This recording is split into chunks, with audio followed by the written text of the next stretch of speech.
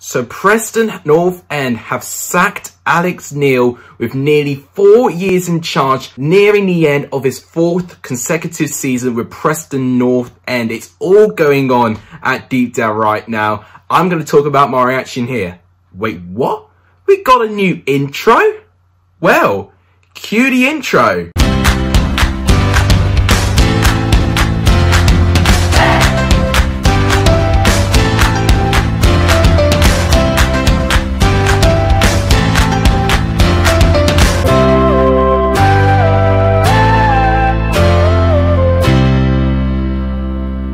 Man, that feels good. What's up everyone? Welcome back to a brand new video on the channel. So a very quick video today. I'm going to talk about my instant reaction to Preston sacking Alex Neil. Now, Alex Neil was the longest serving championship manager in this season at all, and he's just been sacked. It just shows the brutality of the championship, and on average, managers tend to survive less than a year in charge in the championship, and the fact he survived nearly 4 years is quite staggering. Now, we need to talk about Preston and just talk about what has led to his sacking. In fact, let's read of what Preston have to say. Preston North End can confirm that it has today parted with the services of its manager, Alex Neil. Parted with the services? What on earth is that terminology? I guess that kind of means mutual consent or something. Alex joined the club in the summer of 2017 and he leaves us with our thanks and very best wishes for the future. It is the intention of Frankie McAvoy, who will take up the position of interim head coach and work with Steve Thompson, Mike Pollier and Paul Gallagher in taking the team for the remaining 8 games of the season. Okay, so it's clear they're not intending to replace the manager midway through this season now. I think they're going to announce the replacement in or around next season or just before the new season starts. Preston as a team in general, I don't think they'll mind me saying they're not really the most decorative team or whatever. Like, if you were to name a championship club, I don't think many people would literally spurt out Preston, really, as being one of the so-called bigger clubs in that division. But Preston, I think since 2002, I think that was when they nearly got to the Premier League again. It was the closest they've ever got there under David Moyes. Since then, it's been a gradual decline and they've had financial troubles over the years. They did get relegated from the Championship in 2010-11, and in that time, they were having Darren Ferguson and Phil Brown in charge of their clubs. Then they spent 4 seasons in League One, going through a couple of managers, eventually finding Simon Grayson, who they managed to snatch away from Leeds United. He got Preston, stabilised things, and got them promoted back to the Championship. Both Preston fans will say to this day that it was one of their favourite ever games they've seen ever, even from the way for how emphatic they were in that game as well. Then Simon Grayson took them up to the Championship and he set a pretty high bar. He was getting Preston most definitely pushing above their weight, and he set up a fantastic squad with that Preston squad. Unfortunately, Sunderland came calling, and that was when Alex Neil took over in the summer of 2017. So the 2017-18 season was the first season Alex Neil was in charge of. He started his managerial career in the age of 31, which some football players, they were still continuing playing football, but he managed Hamilton Academical, getting them to really punch above their weight, really. Then he joined Norwich City, and he was given a squad that was just relegated from the Premier League, and it was a very strong squad. I remember they had Ruddy in goal, they had Wes Hoolahan in his prime, Cameron Jerome up front, Tetty, who was still looking good, Nathan Redmond, who was a revelation in the Championship at that time as well. So Alex Neil already had a fantastic squad in front of him, and he had to rely on a playoff final to get past Aitor Karanka's Middlesbrough to get Norwich up. And in the Premier League, Norwich were pretty good on the eye, but unfortunately they did get relegated in 19th place in the 2015-16 season.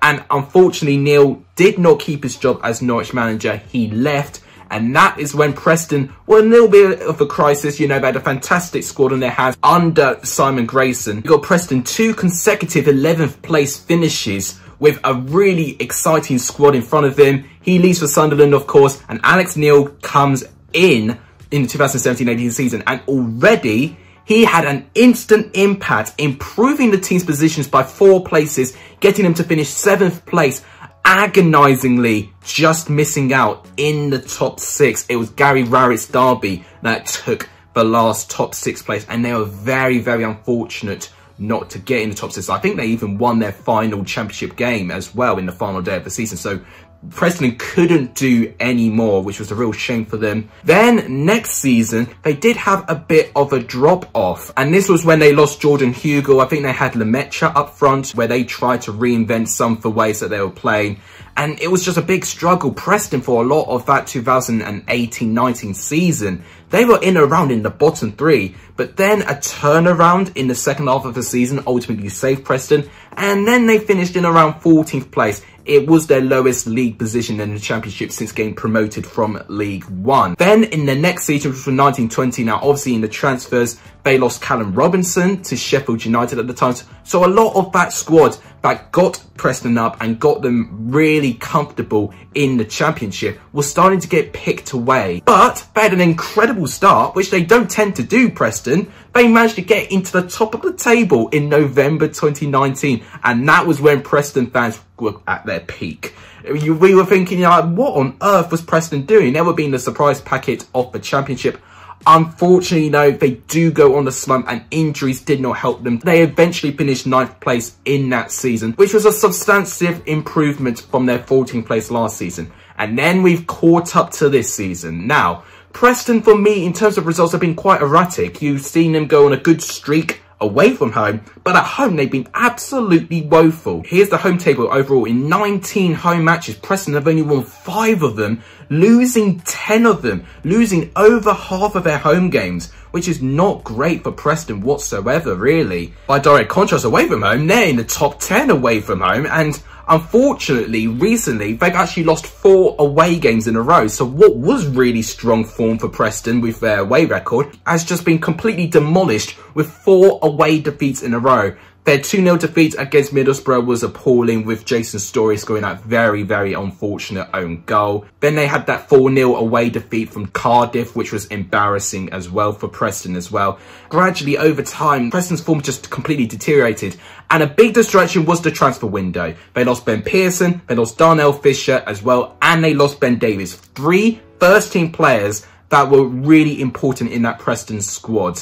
And they did try and replace Neil, got Ben Whiteman in. I think what's been a big downfall, actually, from that 2017-18 season where Preston did so well, obviously, as I said, with all the players they lost, like Jordan Hugill, they lost at the beginning, Alex Neil has not really replaced and has managed to get a good value from it. If you look at Brentford, when they lose players, for instance, like Morpay, they'll get Ollie Watkins and switch into that position. When they lose Watkins, they get Ivan Toney in, and now look at Brentford. If Preston operated differently and had a similar impact for what Brentford have had when they lose their players, Preston would most definitely keep up their consistency and be up there, because I think Alex Neil is a capable enough manager. But I've seen his quotes recently and he seems so frustrated. He doesn't know what his best 11 is. He's grown frustrated and has lacked the trust and the reliability for what he feels might be his strongest 11. And that is not good to have those sorts of conflicts. This table pretty much says it all. This is the form table starting off the new year.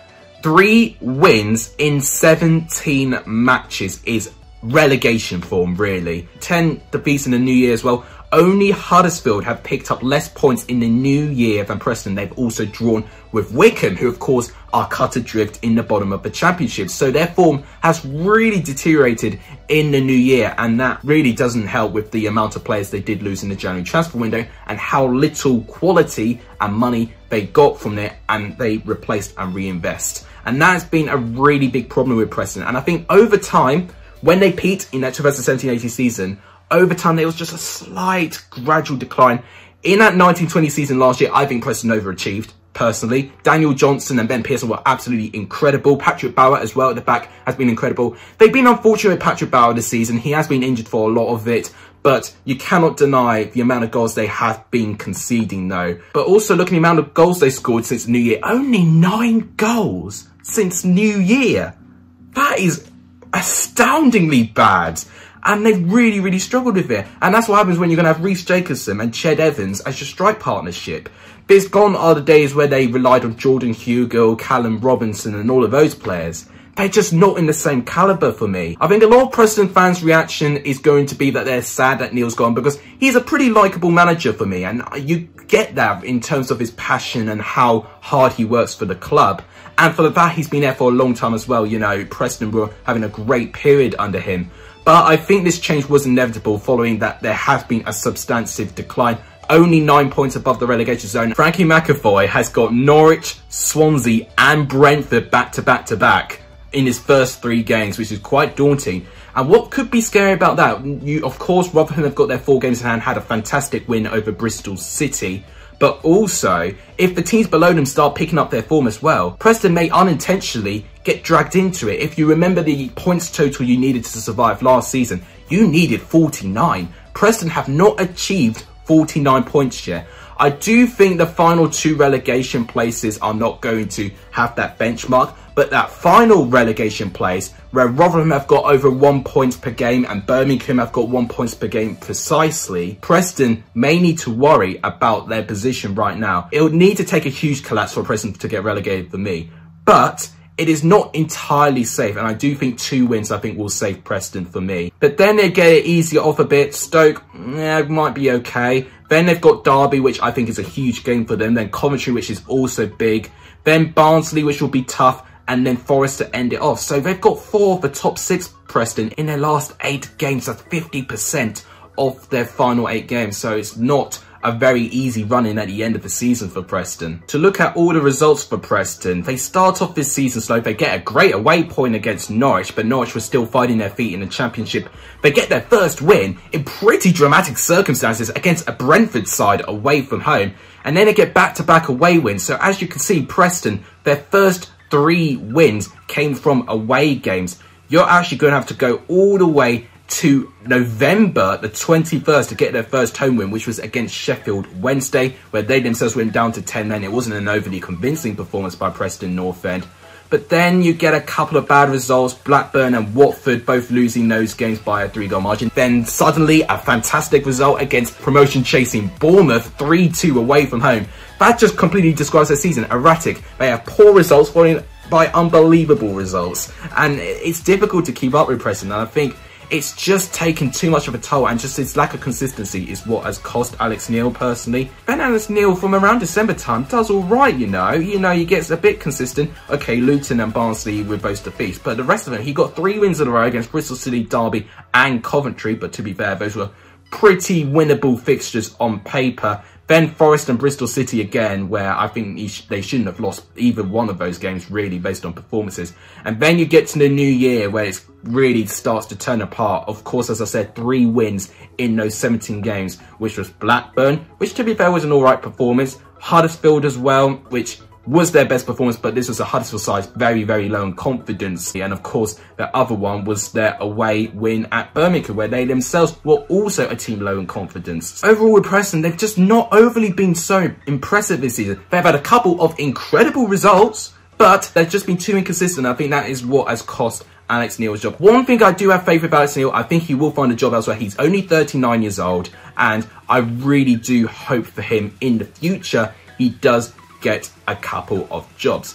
Now let's look at the managerial odds. Now, these odds could be changing all the time. As I said, I only heard about the news a couple of hours ago. Neil Harris for Preston, I'm not too sure with that, if I'm going to be honest with you. He's got a completely different manager. It'd be good to have a stable backline, but I don't think the football would be great. Neil Nennan, I don't know about that really. Derek McInnes is an interesting one. He's been someone I've been keeping a little bit of an eye on. Obviously, he has left Aberdeen this season. Maybe an option they could go for. I would be interested to see how he goes in the Championship. Gareth Ainsworth, obviously former Preston player, currently the Wickham manager. Could he be tempted to go elsewhere if Preston do want to get Gareth Ainsworth? Michael Abberton as well. But that is my overall reaction to Preston and Alex Neil leaving the club by mutual consent. I'm going to call it by mutual consent because I don't know what sort of terminology the club is describing. But let me know if your guys' views in the comments down below. If you guys like what you see, please make sure to give this video a like. Tremendously appreciate it. If you haven't done, please subscribe to the channel. It'd really make my day. And please share my channel to as many people as you can. All of that would really make my day.